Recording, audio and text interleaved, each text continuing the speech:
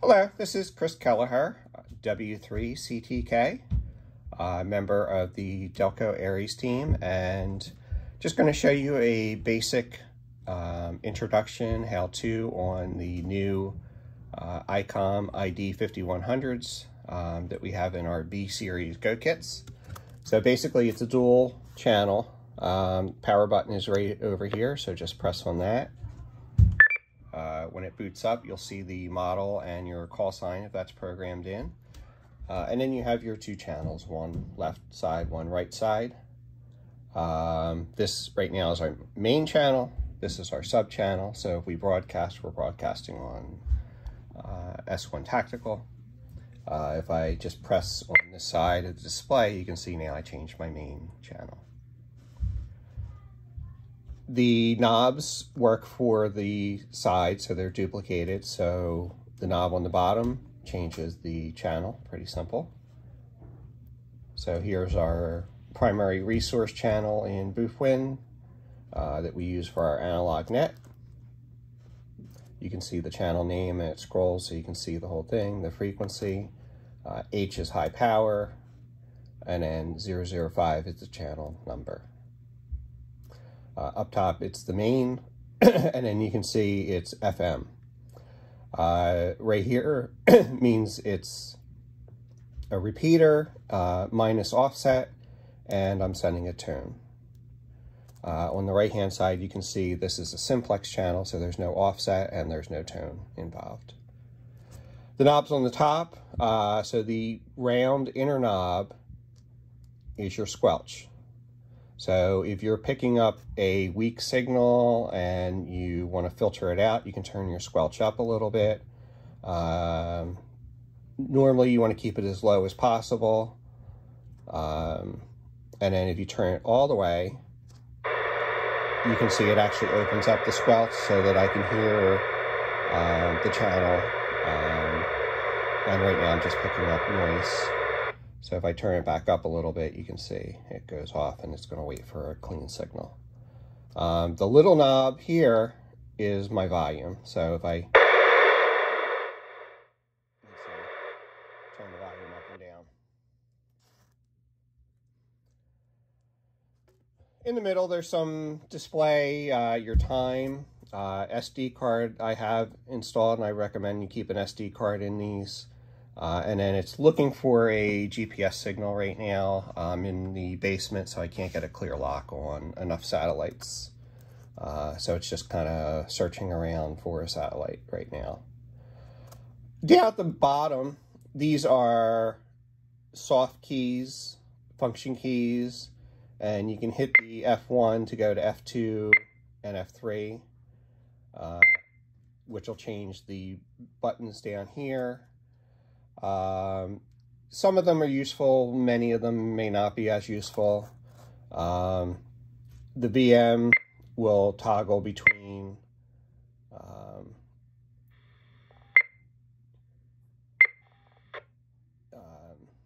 the channels.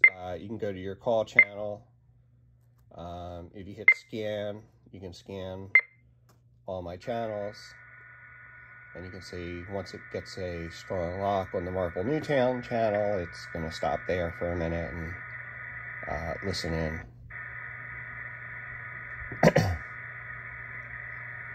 Someone's broadcasting nothing right now. Now just scan through.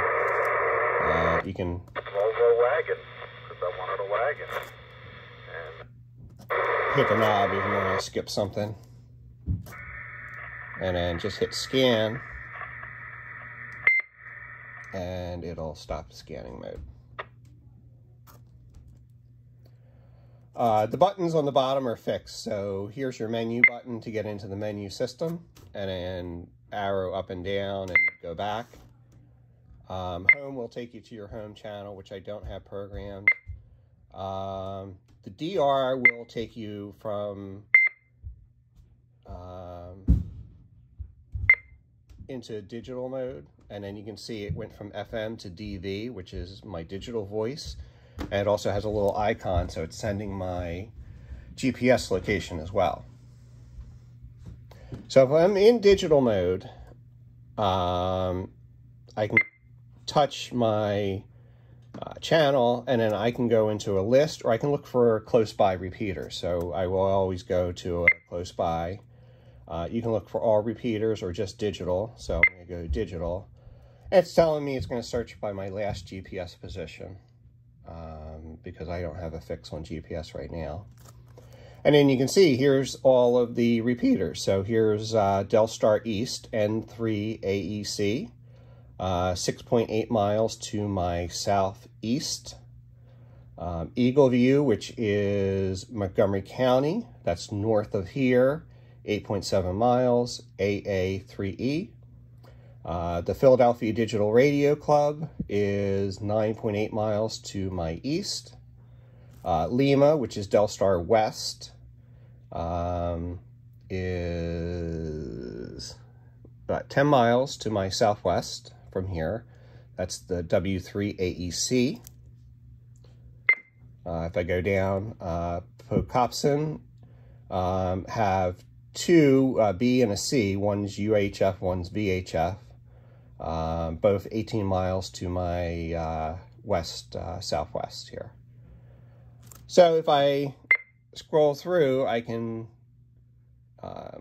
click on any of these channels, and now I'm in digital mode for that that station. If I hit DR, it goes back to the memories. Now, on the memories, I can still go to a digital channel, which start at 10. You can see here's W3AEC Lima. It's the same frequency. It also is digital voice. So this and this are identical. Just when you're in DR mode, you just have a few more options and settings and things. Also, the menu at the bottom changes when you're in DR mode as well. So you can do things like sending files, sending locations, all kinds of neat things, kind of outside of the scope of an introductory video, but nonetheless, pretty interesting.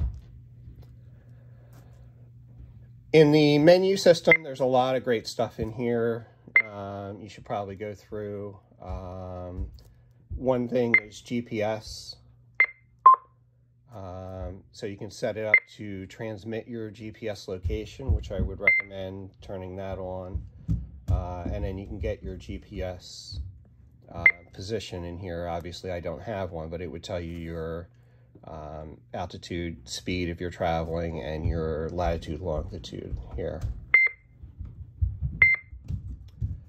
Call sign, you can see I have W3CTK set up, so we'll transmit that on digital. My station, you can see I have my call sign, and I have a message set up, so it sends my name and radio model number, which is nice. QSO RX logs are nice. I recommend turning these on as well, just so you have a record of transmissions. Always helpful. Under display, there's a ton of display settings you'll probably want to play with as far as the backlight power.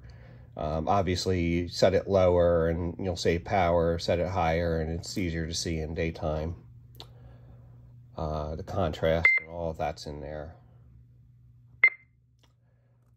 Sounds, SD card, which is nice. You can save your settings.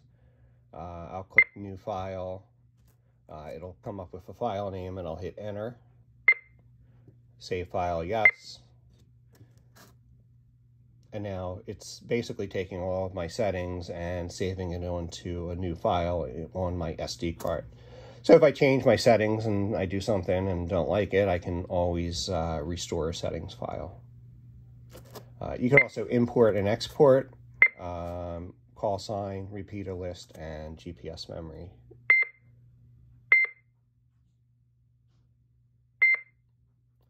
Under others, one thing is the repeater mode, which is really cool, which is only on this 5100. So let's get out of the menu. I'm going to have my analog primary resource channel here. And let's say I'm in a location and I have a bunch of people handhelds and they can't get to the booth one repeater because of line of sight and distance issues, power issues. But my 5100 can get there because I have more power, I have a better antenna. So what you could do is set that here, go to your secondary channel, and since this is a 440, we need to select a simplex channel that's in the 144 band and set that up. So we can use S1 Tactical if we go into main menu, repeater mode, you go repeater mode and yes, enter repeater mode. So now the menu down here changes and it blinks repeat. And anyone who broadcasts on 146.565 will be picked up here and then retransmitted to the repeater. And then obviously anything that the repeater sends out will be rebroadcast via simplex on the S1 Tactical channel. So this is really helpful if you are in a location that has maybe trouble hitting a repeater that you would normally use. You can set this up for everybody to be able to communicate better. And if you hit the blinking RPT, it'll say exit, and yes, you can exit. So that's about it for a basic overview of the 5100. Also the microphone, just show that to you real quick, because that's helpful. So if I go here, main things are I can use these arrow keys here and cycle through my channels, which is nice. I can use these arrow keys here and change my volume up and down. I can use this to switch back and forth between what my primary and sub band are. So here I'll broadcast on S1 Tactical, here I'll broadcast on the resource repeater. If I click and hold here, I can lock my channels so I don't accidentally switch off of the channels that I'm on. And if I press and hold that again, it'll turn the lock off. Obviously press the talk, and then there's a bunch of other things you can do, but those are the primary things that I found useful on the remote. So that's everything. I'll probably put together a few more of these with some more details on specific functions, but hope that was helpful. Thanks.